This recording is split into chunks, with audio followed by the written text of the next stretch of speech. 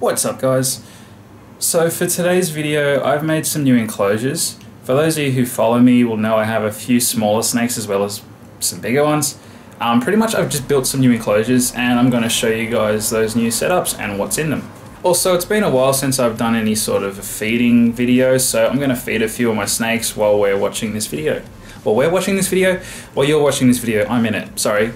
But yeah, I'm going to feed a few of my snakes, and I might feed a few other things too that you don't see eat very often. So whether you may or may not know, I recently got a praying mantis. I'm going to feed him because you guys haven't seen him eat yet. It's really fun to watch him eat, so he'll be getting fed.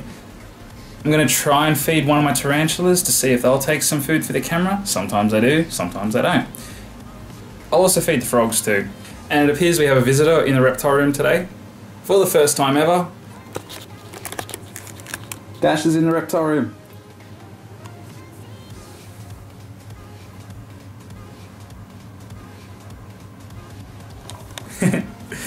Actually, it's not the first time. He's literally always in here. He absolutely loves the reptile room. He'll sleep in here most nights. I think he just likes being around the other animals. So, yeah, that's great. Like, I am legitimately so surprised. When I first got this cat, I thought he's going to be such a problem with all my reptiles because cats are just little predators in themselves. And when they're young, they're very inquisitive and want to play with everything that moves. But he's actually been fantastic, considering everything that I've got all these reptiles, I've got fish, and he doesn't bother anything. He doesn't give two tosses about the snakes or lizards. He kind of just comes in here, he'll sleep in here, he'll chill out in here sometimes, he'll sit in the window and just look out at the traffic and stuff, but he couldn't care less about the animals in here really. He doesn't pay them any attention at all, so that's just great. Anyways, enough about me blubbering on about my cat like some crazy cat person. We'll get into the feeding. So this enclosure is basically 4 enclosures, as you can see. Yeah, I did actually film this enclosure being made. Well, I tried to film this enclosure being made, but it took a lot longer than expected, and my memory card ran out of memory, and I didn't realize. And I'd already built most of it and realized it's out of memory. It just took me much longer than I thought it would, and time kind of flew in my mind, but it actually took ages, and yeah, my memory card ran out. I didn't realize it was too late, so there's no point me playing some footage of me just building a quarter of this thing, so I'm going to just leave that bit out. But pretty much it's pretty much the same design as this enclosure right here, which, if you go back, I think 3 videos, I have a video building this. It's literally the same style, it's just 4 enclosures instead of 2. I'll leave a little link up top, you can click that if you want to watch that video to see how it was built. It's pretty much the same concept here.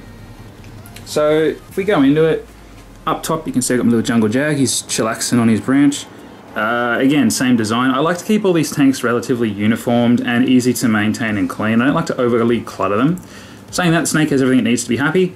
We've got a little LED light installed up top. That's really just for our viewing pleasure. The snake doesn't really care too much about that. And I'm using Critter Crumble for the substrate, which is quite a good reptile substrate. I highly recommend it to most snake or lizard keepers. Goes a little hide box there, which I made myself because, hey, this channel is kind of a DIY channel with a lot of my reptile stuff. Little ventilation hole there, little plant which I've got attached to the back, which I just drilled a little saddle into the back there and it just slots straight in. Heating is right here underneath the plant. You can't really see it, but there is a heat cable zigzagging in that corner. So yeah, I'm running one heat cable throughout all 4 of these tanks, and it is hooked up to a thermostat, and obviously got a little water bowl there. So that's basically that. I'll get into the next one. Like literally every one of these is identical in the setup. As you can see, exact same. The only difference is there's a different snake in each one. So this one has my albino Darwin carpet in it, who's quite camera shy at the moment. You're going to see him eat soon anyways, but I'll grab him out real quick. For those of you who don't know who he is. Yeah. Oh, I just woke him up. He's not going to be happy.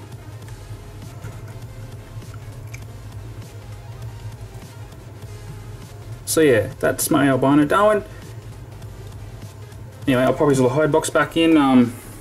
Mind you, he'll be out soon anyway when we start feeding. So he's one of the ones who's... Oops, yeah, he didn't like that. I can't put it back now. He's in the way. I'm just going to move this. Don't bite me. Oh, he's not a happy boy. Come on. Yeah, I'm sorry to wake you up, but, you know, people want to see you. Yeah, you can sit there for a second. Put your little box back. So yeah, that's pretty much him. Moving on to the next tank down. Is a little jungle carpet. So yeah, again, exact same setup. Final tank is my little coastal Darwin carpet mix. Now this guy still hasn't tamed out. I mean, he's still kind of small still, but he is probably my most aggressive snake at the moment. And oh, we got someone checking us out.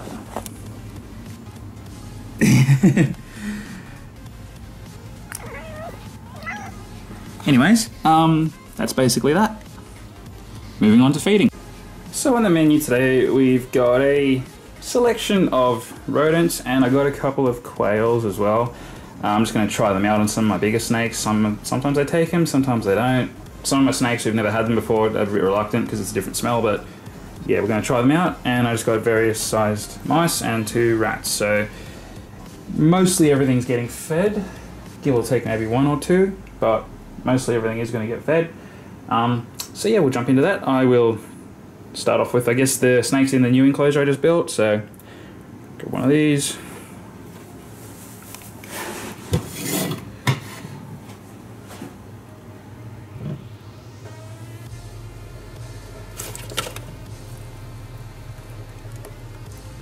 God, I love carpets the way they feed. They always feed. They're just such aggressive feeders. It's so great.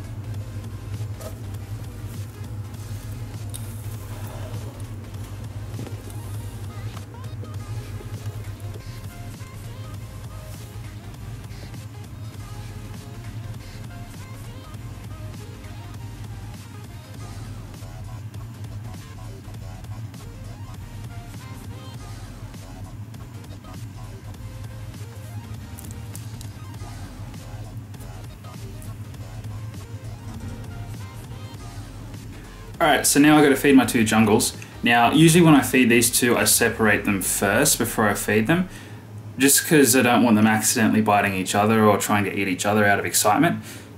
Problem I'm having right now is they're sitting like together. They're like on top of each other pretty much. And their heads are quite close to each other. So the problem is, as soon as I start opening that door, they already know that it's feeding time. They can smell the food. As soon as I open the door, they're going to react. I don't mind them reacting in the way of striking at me. I'm worried that one will react and have a go at me or just move, and the other one will just see movement and out of excitement accidentally bite the other snake and grab onto it.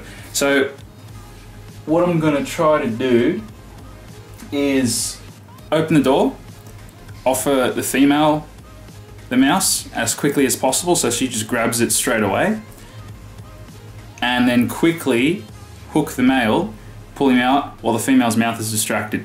The reason I'm doing it that way is because, well, the reason I'm giving it to the female is because she's the bigger of the two. So I'm going to occupy her mouth because she's the one who could damage the male. Honestly, if the male bit the female, she probably wouldn't even care. Snakes have very thick skin and he's significantly smaller, so if he bit her, not really going to hurt her.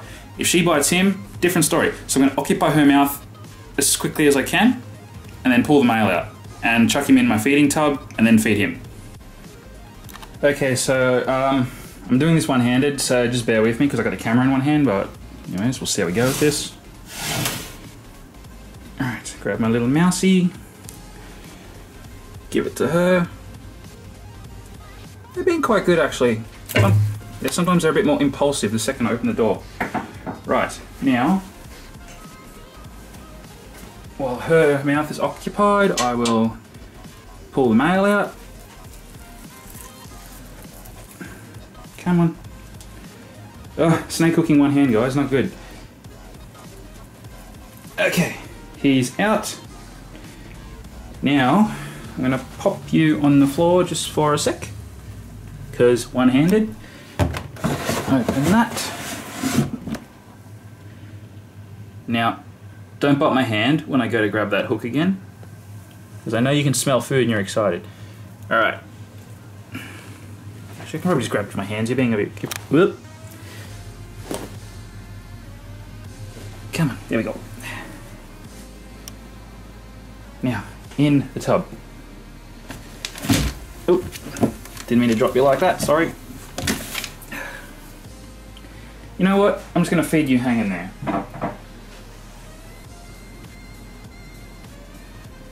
Oh, you're going back in, aren't you? Well, here. It's here. Turn around. No, not her mouse. That one. There we go. Right. Done and done. Yeah, normally it's not quite that chaotic and kind of awkward. Usually I have two hands I can use, but for the purpose of me showing you guys kind of what I have to do to feed these guys, I'm doing it one hand because I'm holding the camera so you can get a good point of view sort of angle of it, I suppose. But yeah, it wasn't too bad. They've never actually bitten each other. I mean, I always do separate them when I feed them anyways, but yeah. I've never had any issues with them so far, so I guess I've been lucky, but they're not always sitting so close together. Usually they're further away from each other in the tank, so it's easier for me to do this, but yeah, when they're sitting together like that, it's a little more difficult. Alright, so next up I'm feeding my Woma. I don't know how he's going to go with feeding because he's actually in blue at the moment, so he's going to shed any day now. His eyes are that kind of milky colour they get where they're about to shed soon. So meaning his vision's kind of impaired right now, and honestly he didn't have the most accurate strike to start with. He kind of just gets excited and just strikes randomly at everything. So yeah, we'll see if he eats and we'll see if he hits the mark with striking as well. Now, I haven't found a name for this guy yet, but honestly I'm thinking of naming him Psycho or something along those lines, because this is the most unhandleable Woma I think I've ever had. Like, you cannot hold this guy. He will just try to... He's not aggressive, but he just thinks everything's food to the point where he will try to eat your hand. You can pick him up. The second he feels your hand touch his body to pick him up, he feels something warm, and whatever part of his body you grab, it starts wrapping around and constricting your hand, and then the head swings around and goes to bite you. So I just don't handle him that often because he's just not that fun to hold, to be honest. But anyway,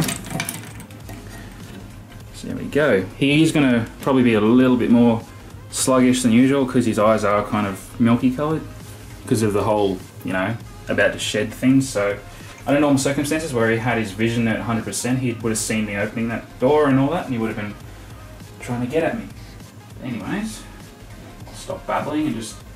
Sorry guys, I'm behind the camera right now trying to grab this rat with the tongs, and I really need my other hand, really. Okay. Wake up. Oh, now you smelt it.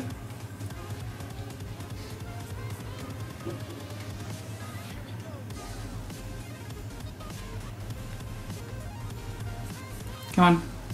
Come out a bit. People want to see you. No? Yeah, usually he's crazy aggressive, but I think because he's due to shed, he's just not putting in as much effort. You gonna just take it? Oh, wow, that was deceiving. Legit, you look like you didn't even want it for a second there. And that is basically what he does when you're holding him. He acts like he's fine, and then he'll do something like that out of nowhere when you're holding him. I've had him do it to me a few times now. Thankfully, I've seen it coming and avoided a bite, but it's been close. Alright, now you have got to go back. Without constricting my hand as well. Come on. Yeah, one-handed, not good. I need two hands for this. Alright, I'm going to put you down. I'm going to grab you higher up on the body. You know what, I'm just going to grab the rat, that'll be easier. Oh, I hope this rat can hold your weight. Oh. There we go. Top half's in. Again, sorry if it's, I'm looking kind of uncoordinated and a bit unprofessional. It's just one-handed. I can't exactly do it perfectly.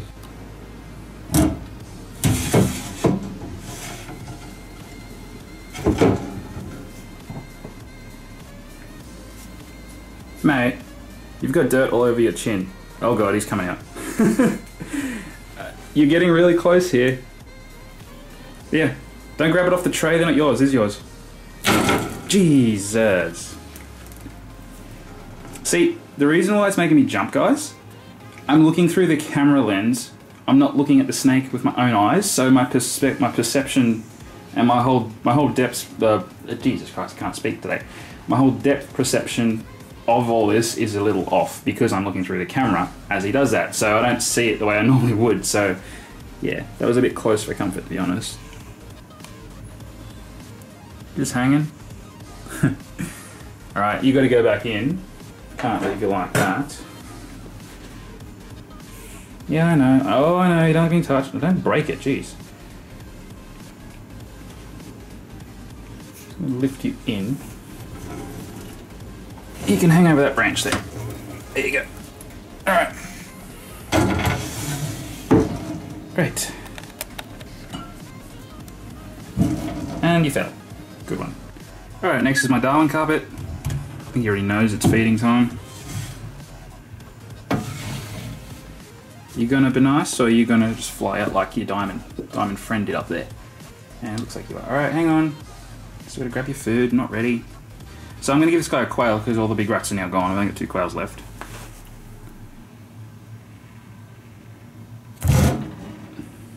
Nice one. No. You know what? When I'm doing this, you can go in straight away. There we go. Alright, next up we're feeding Monty, and as you can see, he knows what's happening, so he's already waiting. Alright. Good thing these doors are so big and heavy, so he can't just fly out. I can kind of leave them, and he can't even push them open. At least unless he tries to, but he usually doesn't. Alright, just grab your food, hang on.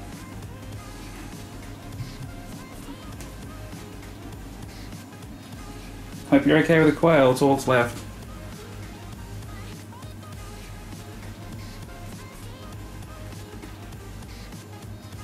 You don't want it? You're going to shed soon too. His eyes are in blue as well, I just noticed. They're a bit milky. See, he usually gets rats, so I don't think he's smelt a quail before. I mean, I fed him quails when he was younger, but that was a long time ago. He's 20 years old, so I think he's forgotten what they smell like. Well, there's all that's left, so you gotta take it. Come on.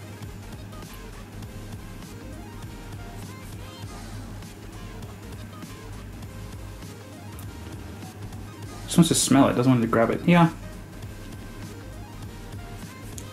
Yeah.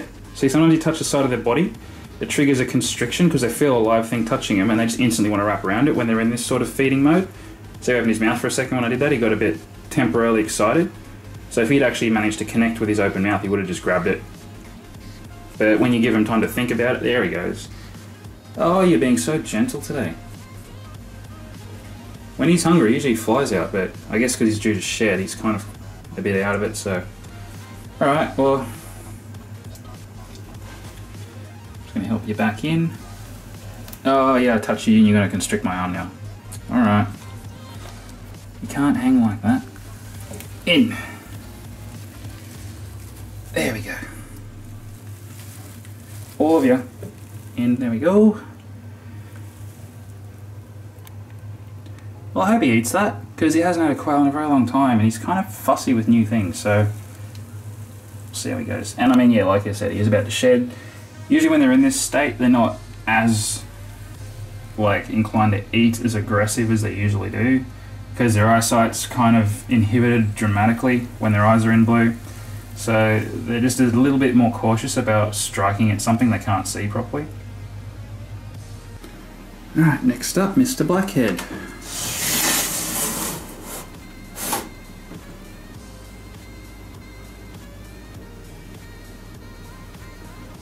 Come on. You gotta turn around a bit.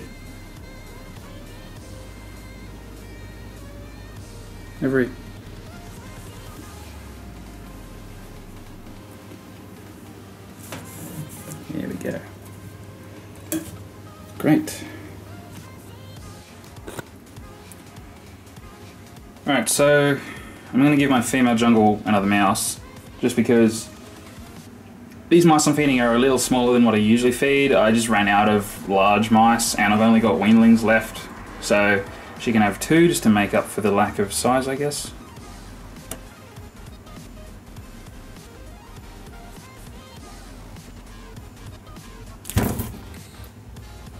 I swear she's so fast. Like, the male does not strike anywhere near that quickly. She's just such an explosive unit when it comes to striking compared to the male. Well, that's basically all the rats and quails fed off, so now we're going to move on to the tarantula, the mantis, and the frogs. I will try to get the tarantula to eat. The mantis always eats, that's fine. The frogs always eat. Tarantula, sometimes he eats, sometimes he doesn't. We'll see how we go with that. So now to feed the frogs. Now these are another 2 I try to not feed them when they're close to each other, because the green tree, he's just so much more aggressive with feeding than the red-eye tree frog. And just because they're a slightly heavier built frog, sometimes he'll get excited and try to eat the red-eye. I mean, he can't eat the red-eye, but he'll just kind of jump on him with his mouth open, like trying to, and it just frightens the red eye away, and then he doesn't come out and eat. So I'm going to feed this green first, and then we'll go to the red eye.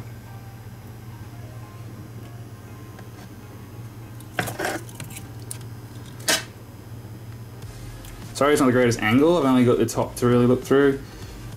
I guess I can go through the glass, but it's not going to be as clear. We'll try that. Yeah, no, that looks shit. Alright. Get in one more. I usually give these guys crickets. Superworms I just give them every now and again because they're a little more fattening, but I prefer to feed them superworms for these videos because it's just more fun for you guys to watch, I suppose, and they're a bigger meal for you guys to see them eat. So yeah, and they love them anyway, but you just don't want to give them too much of one thing, especially if they're superworms, because they're quite fattening. Sitting on his leaf there. Sorry, my camera angle's bad, guys. I'm looking in 2 places at the same time. The camera and the frog.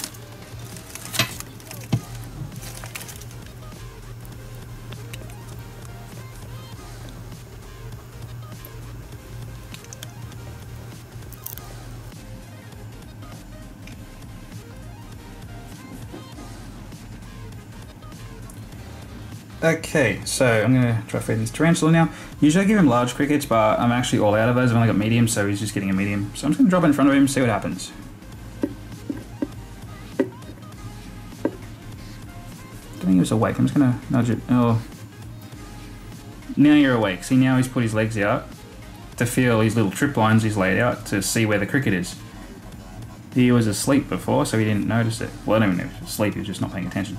Alright, there we go.